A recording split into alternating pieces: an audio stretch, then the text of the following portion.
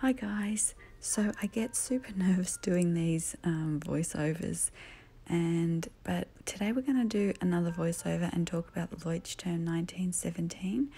So I didn't explain it well last time, but this is the A5, which is basically like if you take a piece of regular printer paper and then turn it on its side and fold it in half. That is the size of A5. That's what we're talking about. It's 6 by 8 inches.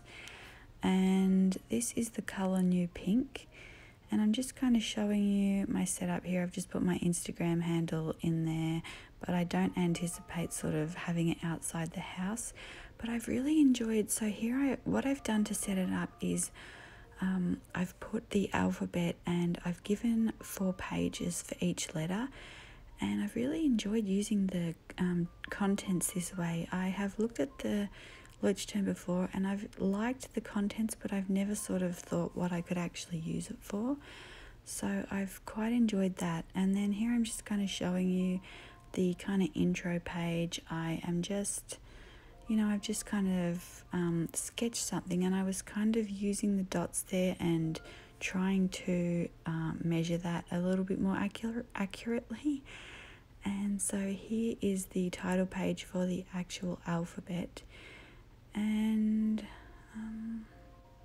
I am also going to show you, I think, that I have used the small, like my really extra fine fountain pen, the Pilot Cavalier, with smoky grey ink, so it's not very... so here's the pen.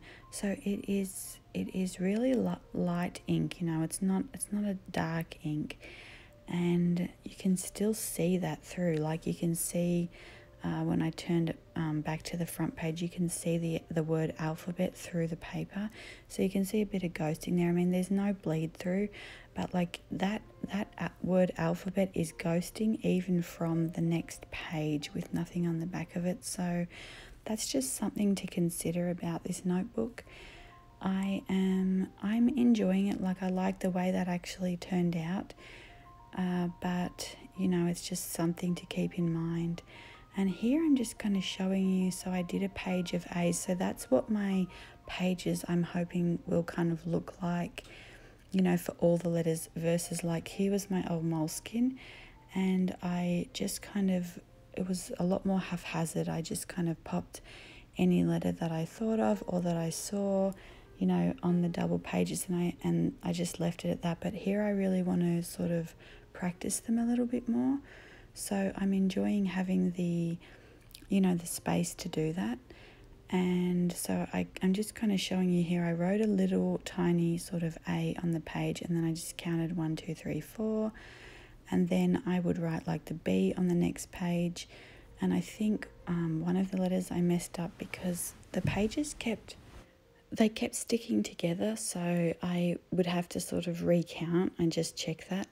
But I think one of the letters, it was actually, I think, D or something quite early on, so I didn't, so I have sort of one extra page in there for that. But as far as it goes, it actually ended up taking up quite a lot of the book.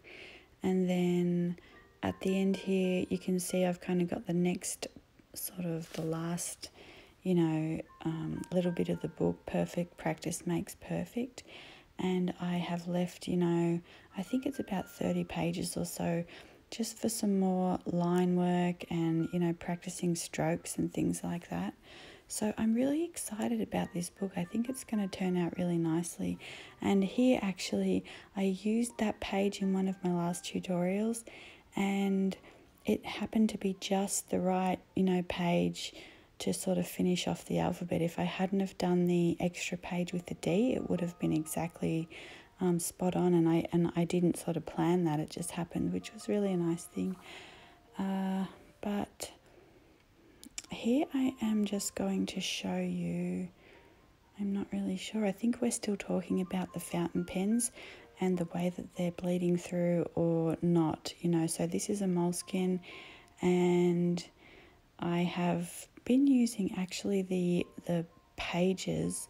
So this is for New York, and there's like map pages with street names, and I've just been using those pages to kind of practice words, to practice little illustrations, and I've been really enjoying it. You can still see the street names behind it.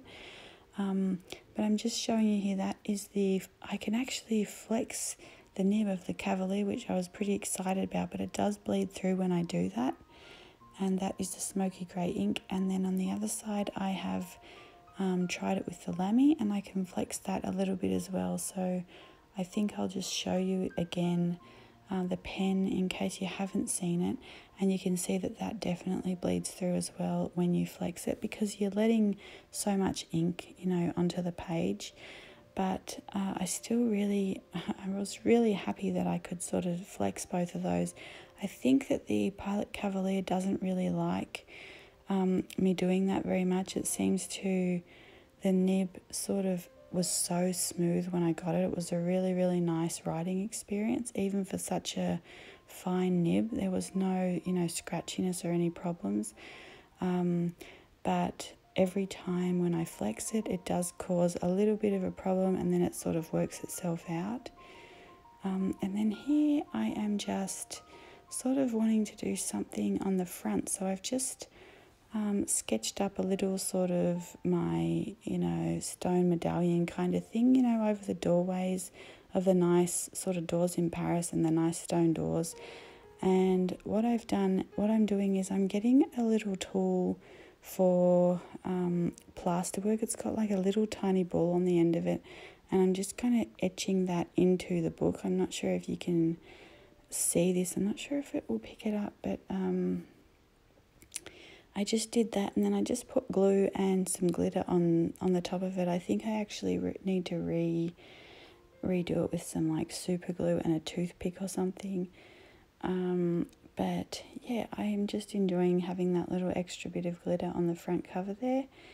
And I'm just enjoying the fact that I can, you know, pick up the book, and I really love the table of contents, so I can just, you know, pick up the book and see exactly where to flip to for, like, you know, an M, if I see an M or I want to practice that letter. So I'm really enjoying that. And this is kind of the end of the video, and that was the glitter that I used from Michael's. I do hope you enjoyed it, and I hope you have a really nice week. See you in the next video, guys. Bye.